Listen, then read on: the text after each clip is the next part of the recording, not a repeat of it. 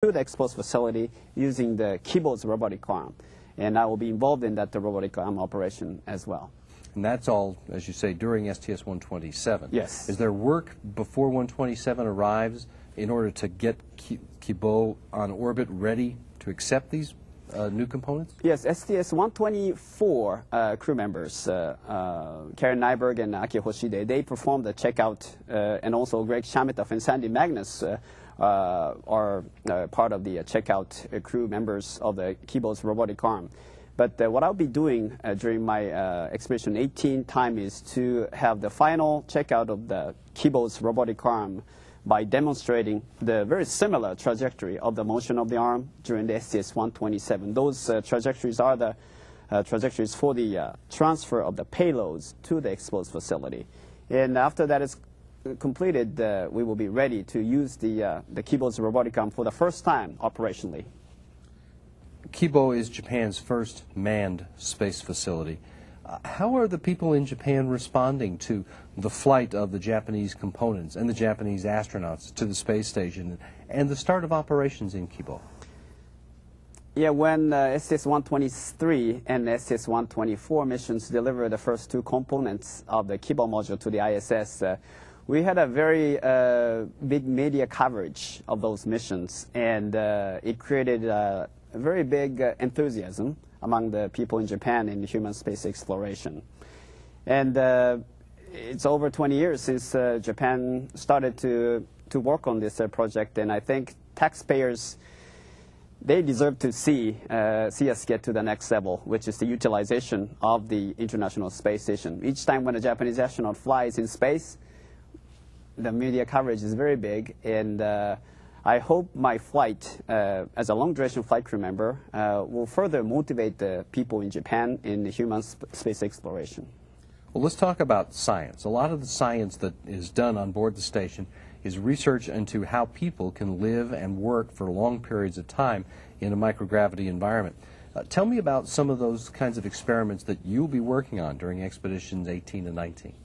Okay, one of the experiments that I'll be involved in human physiology is as a test subject, I'll be participating in an experiment using a bisphosphonate, which is on the ground, we use the bisphosphonate as a medication, which is a countermeasure to osteoporosis.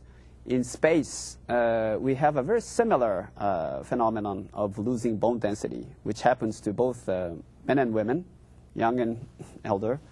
And as a test subject, I'll be testing the bisphosphonate, the medication, to see if that has any influence not only on the osteoporosis on the ground, but also for our bone loss in microgravity. Mechanism is different, but if that helps to alleviate bone density loss, that would be very important data for us to continue our flight to Mars, for example.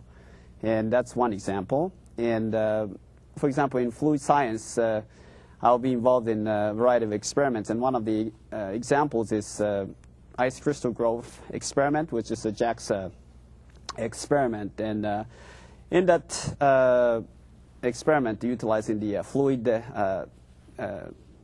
test rack in the JAM module, the investigators will be checking the ice crystal formation in microgravity.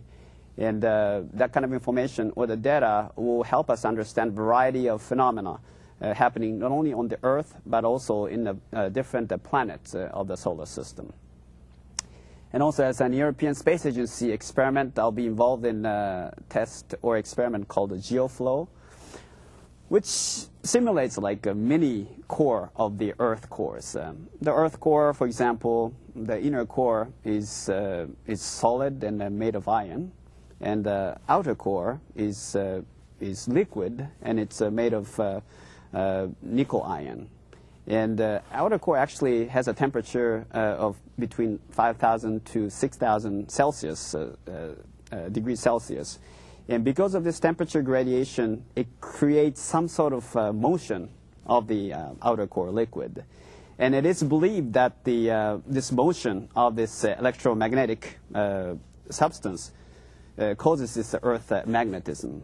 So by having a simulated Earth core, inner and out core, in an experiment module, they can study the actual phenomenon or what's happening in this fluid that is simulating the Earth core. And that's one of the examples of experiments that I'll be involved in. All of these kinds of different scientific disciplines, research is going to be able to be done inside Kibo. There's that many different facilities. Actually, the geoflow is in the Columbus module, and ice crystal experiment is in the Kibo module.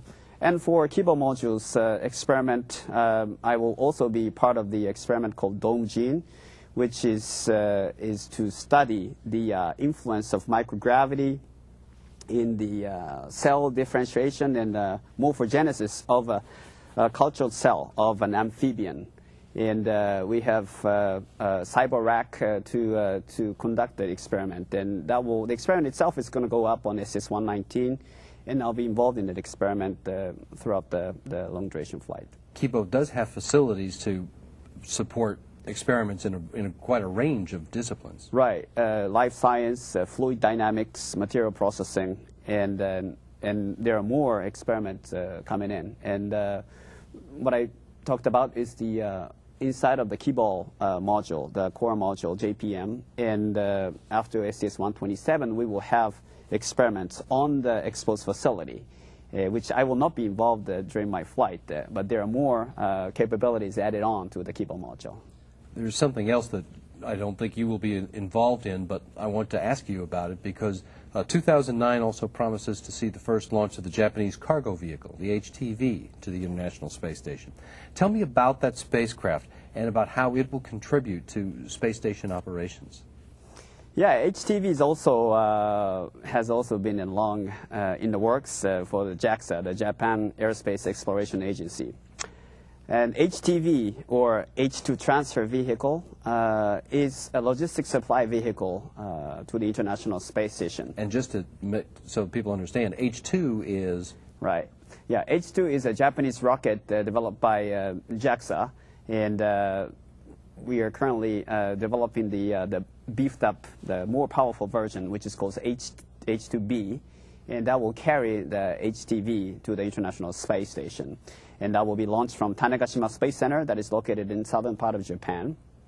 And after launch on the H2B rocket, it will perform automatic rendezvous to the International Space Station.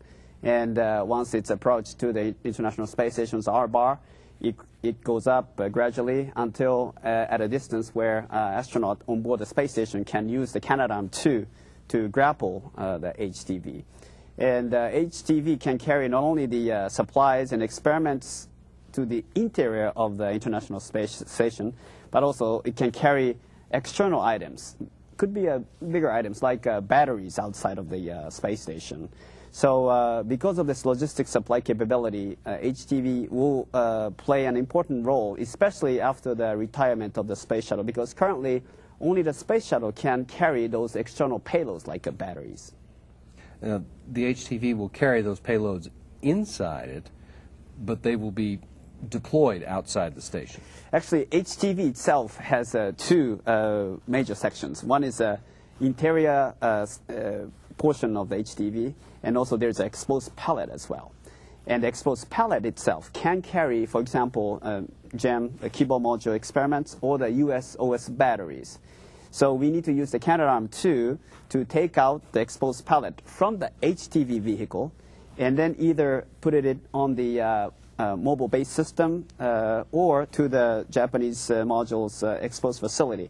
And after that, we will either use the Japanese robotic arm or the Canadarm, and also special purpose Texas manipulator could be used to further deploy the individual batteries to be housed to the International Space Station. So the HTV is more flexible in the terms of the kinds of cargo that it can carry than the shuttle or Progress. That's right.